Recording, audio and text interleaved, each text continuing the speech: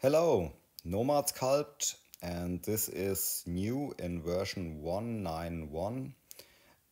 There are new import options or possibilities. So let's start Nomad Sculpt. So this is the empty scene.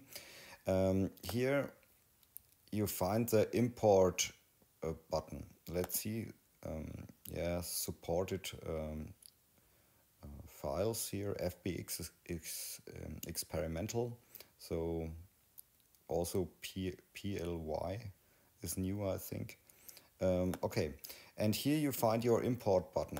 Import, and so here you see different files. Here now it's possible to import complete folders with all items inside, zip files, brush files, and images, and so on. So I start here with a folder, I press on the folder, and then I choose open. So now here everything inside the folder is open. So add to scene, so it works. So the next thing is when I press import, and here the zip file, open, add to scene. Yeah, this was the file before, but yeah, it works. So the next thing, import, and here this is a brush file.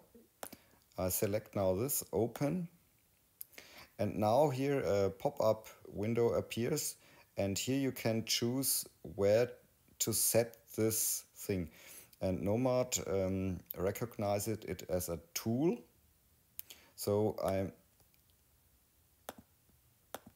you see here are my tools at the moment, and this is the last here the last brush stamp face.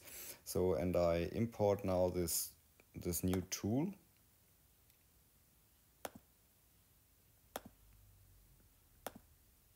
So open and tool press it, and now you see here now your new tool is here.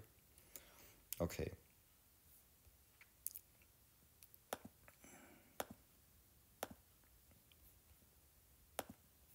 Sorry for my keyboard. So yeah, this brush I don't need at the moment. I deleted it. Yes. Okay, the same for other files. And the next thing is here, this is for iOS users, I think here.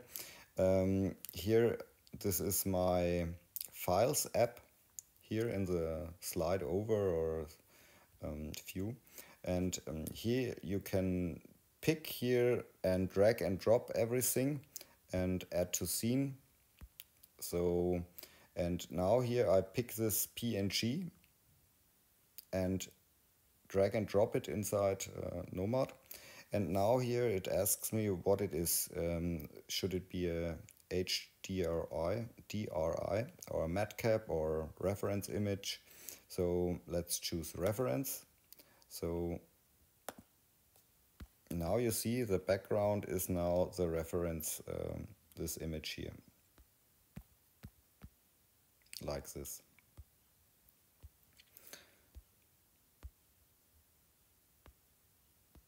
Okay. So, and the same here, when I choose here, it should be a alpha, so like this. And here in my clay brush, maybe, sorry,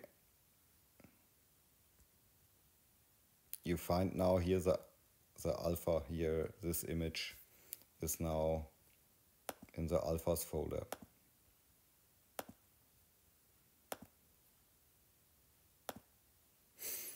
Okay, so yeah, that's it. You know, import, test everything out, and drag and drop works, and the import feature here the same. Okay, that's it. Have fun with sculpting, and ciao.